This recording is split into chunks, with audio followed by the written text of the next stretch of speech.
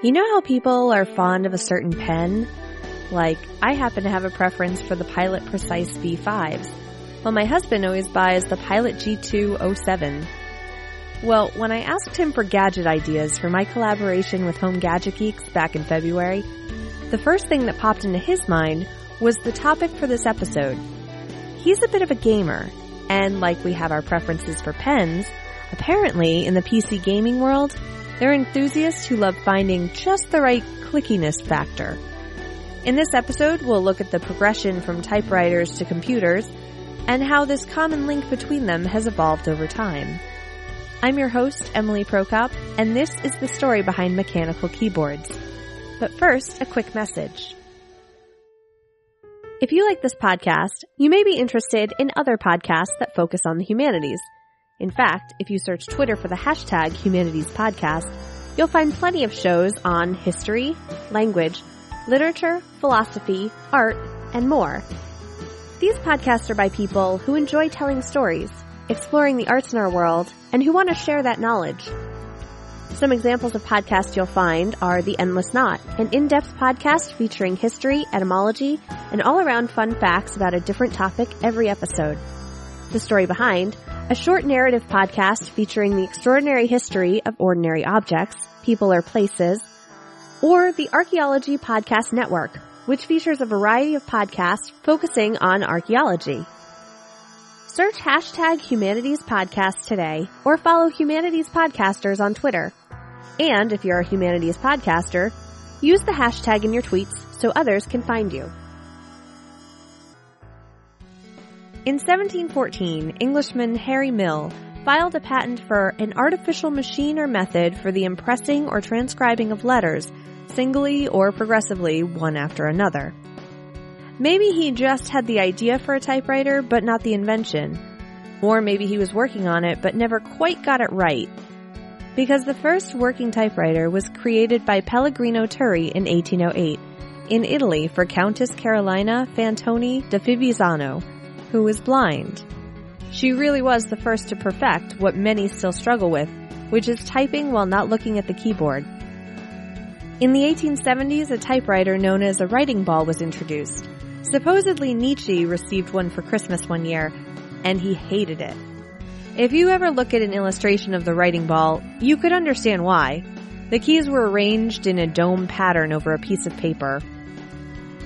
Only a few years later, Remington's Scholes and Glidden typewriter was introduced by newspaperman Christopher Scholes, and it was more like the old-fashioned typewriters you may be more familiar with, except that letters were typed onto paper underneath the carriage, meaning anyone typing at the time couldn't see what they were writing until it was complete, and they lifted the carriage to retrieve the paper. We won't get too in-depth about the typewriters themselves, but I wanted to get to this point because it was the Scholes and Glidden typewriter that was the first to introduce what's known as the QWERTY, or universal keyboard we still use today.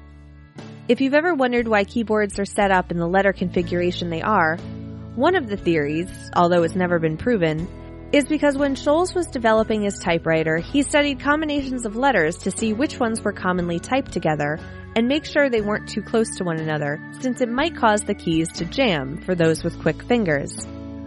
A few other keyboard layouts have been introduced over the years, since we no longer really have to worry about typewriter keys jamming. But even though they may be more efficient for typing, the learning curve for everyone using the QWERTY keyboard would make it difficult to convince everyone to switch.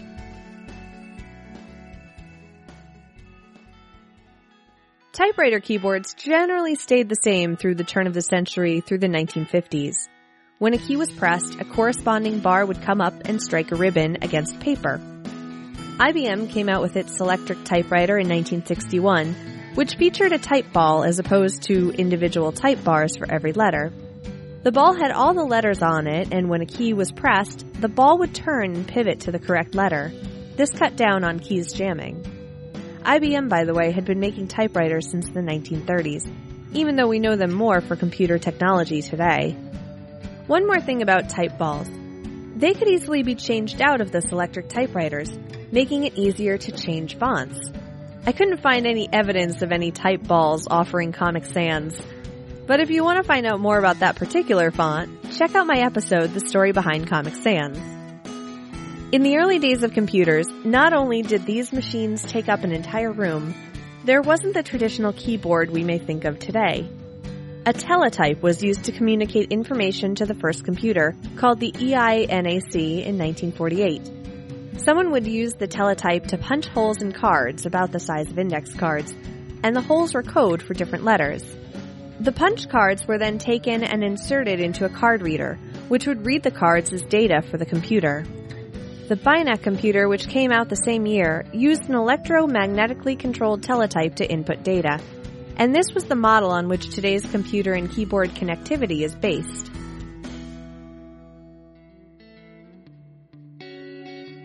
When computers started becoming available with screens that could display what was being typed, programmers made their own keyboards piece by piece. Personal computers made in the 1970s did come with their own keyboards, but these were more like switches on the front panel. IBM also sold converted electric typewriters to those who wanted separate keyboards. But since it was more programmers who bought the computers, and the idea of every home having its own computer was laughable at the time, many converted their own electric typewriters, or built their own second keyboard specifically for data entry.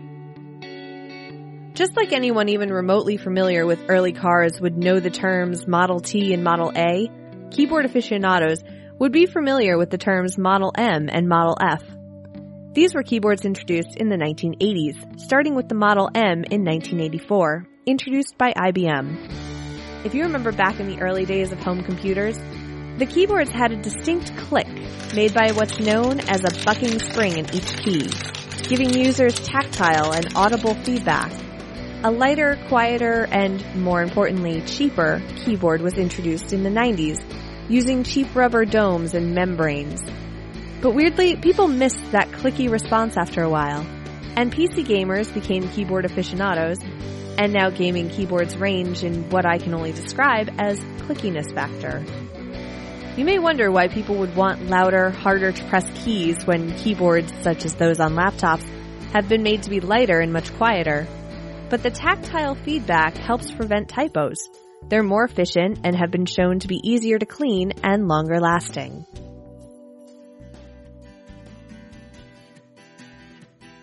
Thanks to Jim Collison from TheAverageGuy.tv for having me on his show, Home Gadget Geeks, back in February, to talk about mechanical keyboards and voice recognition, which we talked about in the previous episode.